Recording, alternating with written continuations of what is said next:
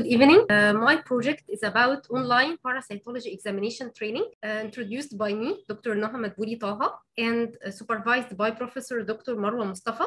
We started in the January 2022 by planning and changing according to pilot studies. And actually, we changed the project about 2 times till March. Then in April and May, we designed the online course for training parasitology examination and start pilot study in June. In July, I write the protocol and got the RB approval. In August, I will start to do enrollment of participants and disseminate the pretest. And after the pretest, we will apply the course. In October, we are supposed to disseminate the post-test and then data analysis and poster presentation. Lessons learned throughout the project that online platforms are very important source for disseminating knowledge and for communication nowadays, and they can be used. Pilot studies helped me greatly in estimating the circumstances and settings for the project success before implementation. And I learned to think of what is available and try to benefit from. Changes made to the project, actually we changed the project 2 times. The project was changed from targeting postgraduate students and the clinicians dealing with parasitology with theoretical videos to target lab personnel,